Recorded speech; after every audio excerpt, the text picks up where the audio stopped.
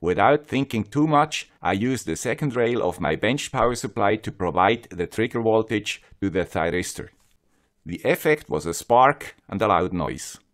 When the smoke disappeared, I saw that I killed the second part of my bench power supply. Since then it shows 50 volts and overcurrent, and I cannot change that anymore. Today we will try to repair it and have to learn how such a thing works. Will I be successful? Grüezi YouTubers, here is the guy with the Swiss accent, with a new episode and fresh ideas around sensors and microcontrollers.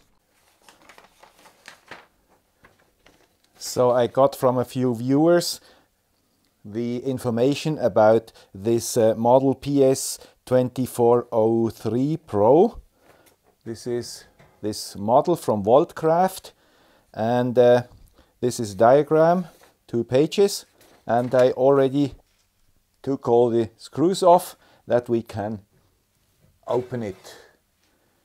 And this is really old school.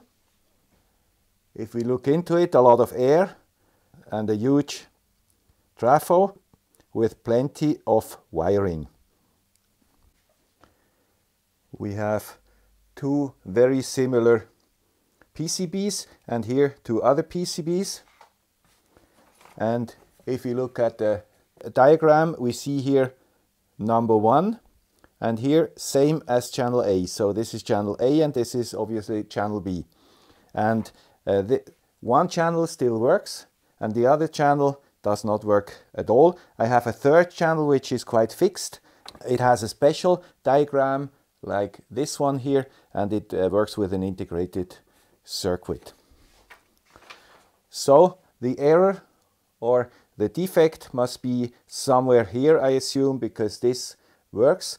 And now if we search for an error, we can compare voltages here and here. The error here is twofold. One, it shows always about 60 volts, and the overcurrent protection always is on. Now the first question is, where is the logic? Is it more here or is it more on this board? Because then I have to take out this one or this one. This is much more complicated, I think, than this one. But also if we look here, it has quite a lot of wires here, so also take this one out is probably not simple. The power transistor seems to be here, and here is the cooling. So if the power transistor is killed, then it's definitely here, because I have no power, no high power devices here, because there is no cooling around here. First, I hope that this beefy transistor is defective, maybe here an op-amp or something. I found an article in the internet where they say that if this happens, the op-amp here is defective. And this is the op-amp here. For voltage regulation, here are the 2 potentiometers, the coarse and the fine for voltage, and here is the potentiometer for current. So I assume this is the current regulator, and here we have the overcurrent protection diode. So it is well possible that this op-amp is defective, maybe even more. So I have first to search for this op-amp. There is an integrated circuit on this board and there is an integrated circuit on this board. Both have 6 pins, and this dual op-amp here also has 6 pins. It is an LM1458. This is a real old-fashioned box here, and you see, I hope I can even take apart this front panel here, or take away this front panel here, and then the access should be easier. Now it's easier to remove these screws here. Let's stop now and try to understand how this linear power supply works. I already did an introductory video about power supplies where we distinguished between linear and switching regulators. Maybe you want to watch this one too. Relevant for today is that good bench power supplies are linear because this type creates much less electrical noise, which is essential if you work with analog circuits. Linear power supplies cost more and are also much bigger than their switching sisters. This one definitely is linear and consists, like all linear supplies, of a few building blocks. The first one was obvious when we opened the case, the transformer. It has 220 volt input and creates many different secondary voltages. Notable in this respect is that these voltages are entirely isolated from each other. Noteworthy is also that transformers have high efficiency and therefore do not create a lot of heat. One of these secondary windings is connected through switches to a full bridge rectifier. These devices fold the negative half wave in between the positive one. If we add a capacitor, we get DC at a certain voltage level. Because we need a variable voltage for our experiments, we have to destroy some of the voltage. This is done by a variable resistor in the form of power transistors. Like that, we get a lower voltage at our load. But we do not only need a lower voltage, we also want it to be constant if we change our load. To achieve that, we add a controller which measures the voltage at the banana plug and compare it with the requested voltage. In my power supply, the requested voltage is determined by two potentiometers, a coarse and a fine one. If there is a difference between the requested and the supplied voltage, the signal to the power transistors is adjusted until there is no difference anymore. Very efficient.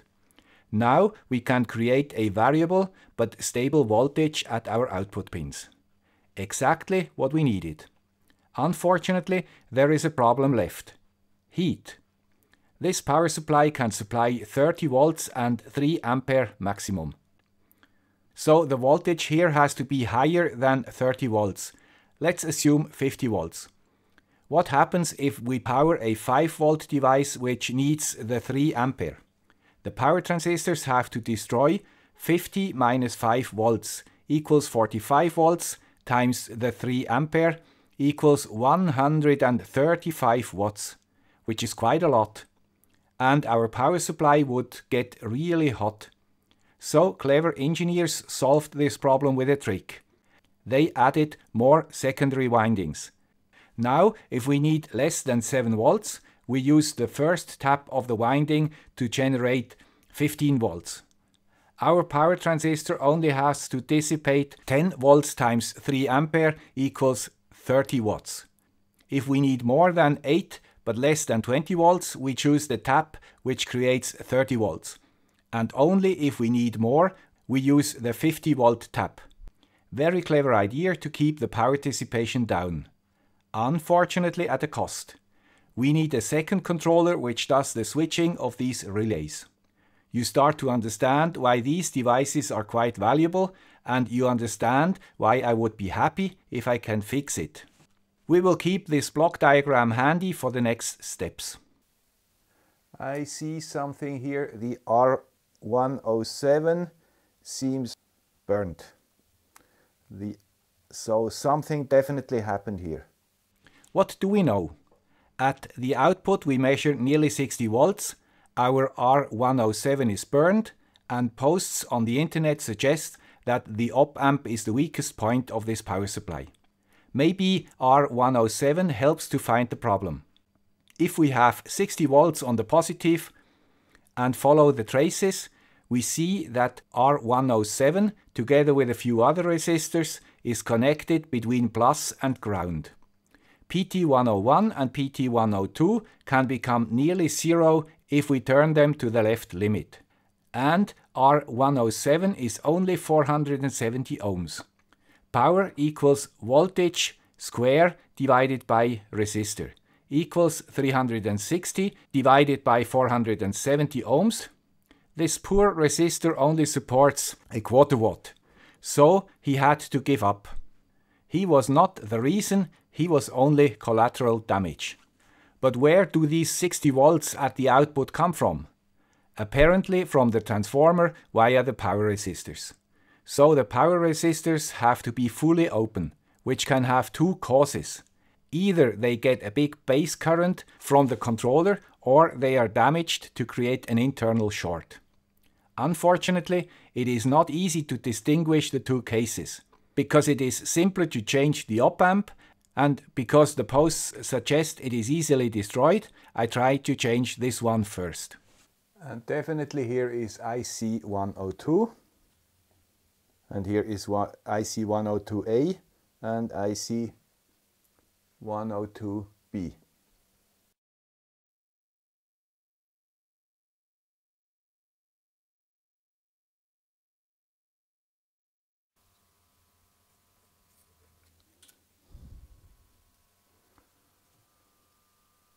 It's really black. Because I do not know the codes, the color codes of these new resistors by heart, I always check before I use one with this simple transistor tester. And now I do something most people might not understand, but I have an old toothbrush and a little bit of alcohol, and now I clean up the flux.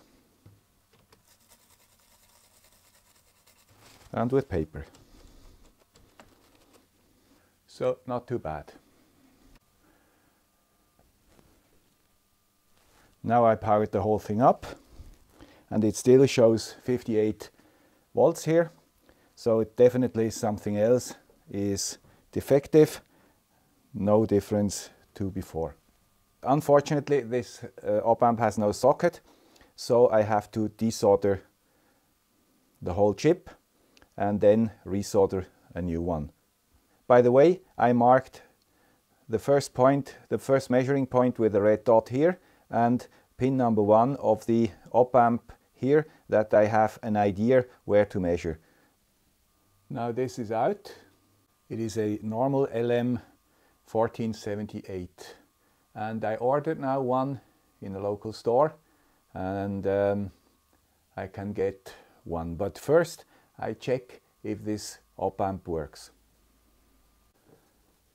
Because these op-amps usually work at plus minus 12 volt or so, I built once a power supply with minus and plus 12 volt, a very simple thing.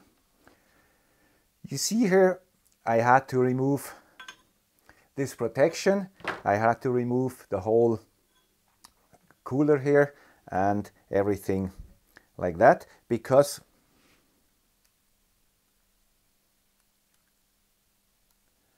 this bloody power transistor is right here at a really complicated place. Now I was able to take it out.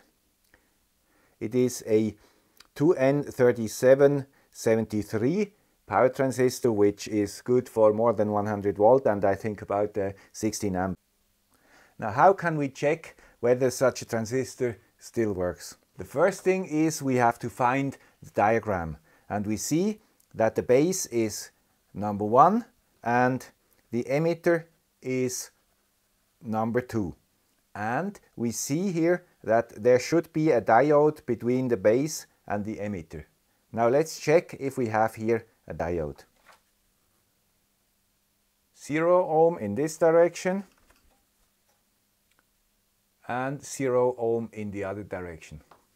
So this is not exactly a diode. Now of course I went and bought a new transistor, 2N3773. Now let's check here. Half a volt, and the other way around. A complete isolation. So definitely this one works and this one is defective. So I really hope if I replace this one with this one that the power supply works again. Now one word to power transistors, because they dissipate lots of heat. We have to apply a little bit of thermal paste to get the heat dissipated into this heatsink here. I will not film how I replace it, and then I will continue with the test at the end. By the way, it does not have only this huge heatsink here, it has even an additional heatsink directly on the transistor. So you see there is a lot of power dissipated in these linear power supplies. And now the big moment. We have to watch this instrument here, whether this is still around 60 volt or maybe 20 volt or 15 volt or something like that. Or if the whole thing explodes.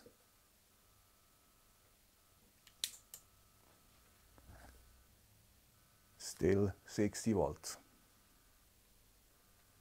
And now, sometimes later, I also replaced the second power transistor. Now let's check if this was helpful. The big moment again. It should show us about maybe 15 volt. Oh, 20 volt.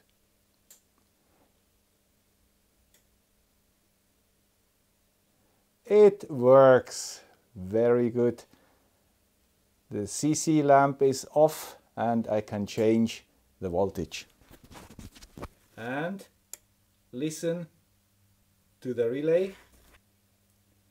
First switch,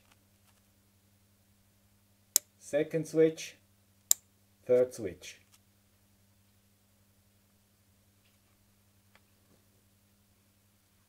Now this one goes up to 43 volt. Much higher than before. Now this can be considered as a success. It only costed a few dollars for the new transistors and of course some work, but also we learned something about these beautiful linear bench power supplies. I hope this video was useful or at least interesting for you. If true, consider supporting the channel. You find the links in the description. Thank you. Bye.